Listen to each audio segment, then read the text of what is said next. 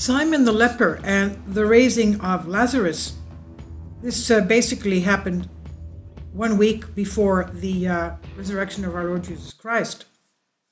And we know that Lazarus lived in Bethany, just pretty close to the Mount of Olives, not at all far from Jerusalem. And there were many times when Lazarus had invited our Lord Jesus Christ and the disciples to dine there. Now, Simon the leper, Simonas o Lepros, in the biblical figure who lived in Bethany, in the village in Judea, on the southeastern slope on the Mount of Olives. He's mentioned in the Gospels according to Matthew and Mark.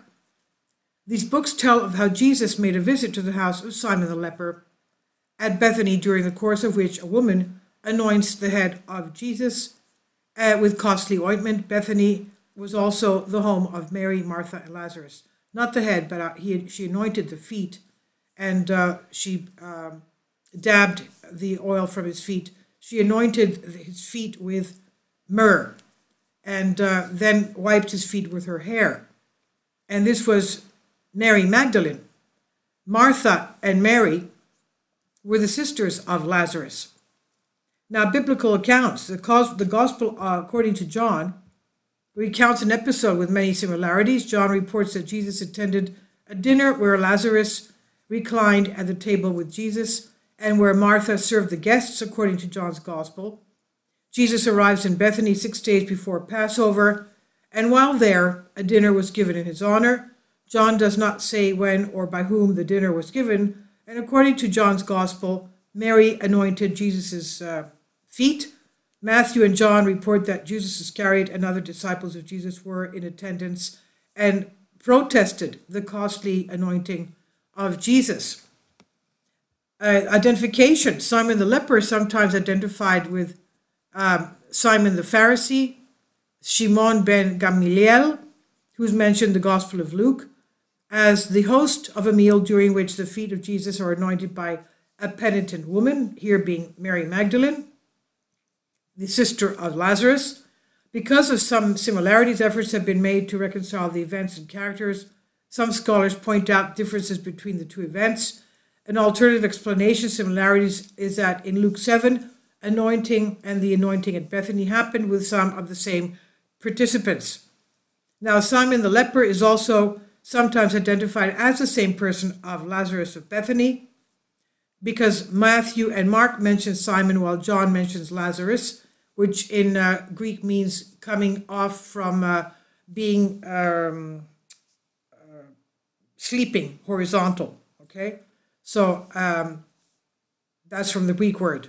Now, Lazarus in the parable, on the basis of the parable, Lazarus depicted as a leper and due to a perceived coincidence. Now, medieval legend identifies Simon with Bishop Julian of Le Mans, but that's just a legend.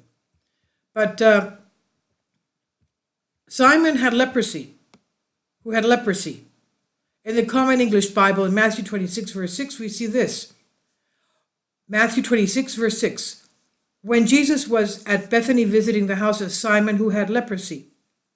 It's a difficult phrase to translate, apparently. The more traditional way of translating it is, while Jesus was in Bethany in the house of Simon the leper.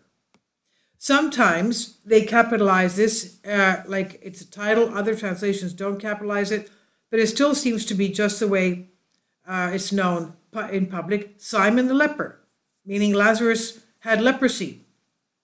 The NLT goes off a little different direction, saying, meanwhile, Jesus was in Bethany at the house of Simon, a man who had previously had leprosy. Well, maybe he had previously had it, but I don't think, he says here, I don't think that kind of detracts from the story that's being told. Update, I was just thinking about the NLT reading that Simon had previously had leprosy. Well, the fact that he had previously had it means that he doesn't have any more, right? That might give us the answers to questions. Maybe Simon was a man who had been healed by Jesus. But you know, from the Greek text, I can't find any evidence that Simon had been healed of leprosy or that he had previously had leprosy. What I see is leprous Simon, the leper named Simon. A New Century Version says this: Jesus was in Bethany at the house of Simon, who had a skin disease. Ew, sounds nasty, but maybe it's a good way to translate it.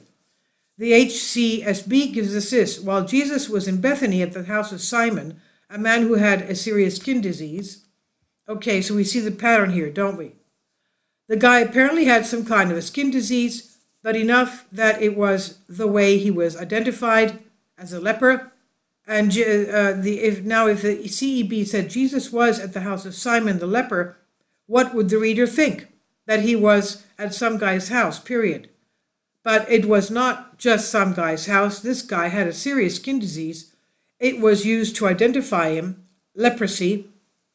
And this brings us to the question, does the fact that Simon had leprosy make him unclean? Now remember, at that time, if you had leprosy, you were separated from the society and you had to live in a leper colony. I guess Simon, because of the fact that he was very rich, perhaps he was separated in some room or some annex or wing of his house. Could that be what the case was? So it brings us the question, does the fact that Simon had leprosy make him unclean? Which we bet would be another reason for Jesus' enemies to criticize him, because Jesus was eating with, and even simply eating, entering a place occupied by an unclean person, that is, a person who had leprosy. And if this Simon currently had leprosy, why was he living in his own private home? Didn't lepers have to live in colonies apart from the general population?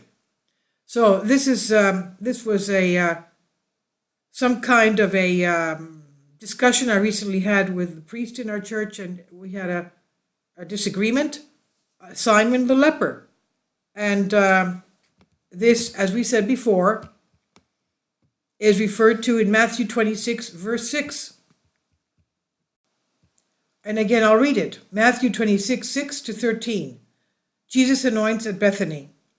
While Jesus anointed at Bethany. While Jesus was in Bethany, in the home of Simon the leper, a woman came to him with an alabaster jar of very expensive perfume, which she poured on his head as he was reclining at the table. When the disciples saw this, they were indignant. Why this waste? And this perfume could have been sold at a high price, the money given to the poor.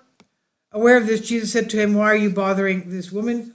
She has done a beautiful thing to me. The poor will always be, you will have with you, but you will not always have me. When she poured this perfume on my body, she did it to prepare me for burial. Truly, I tell you, wherever this gospel is preached throughout the world, that what she has done will also be told in memory of her. So, we said here, it starts with, while Jesus was in Bethany in the home of Simon the leper.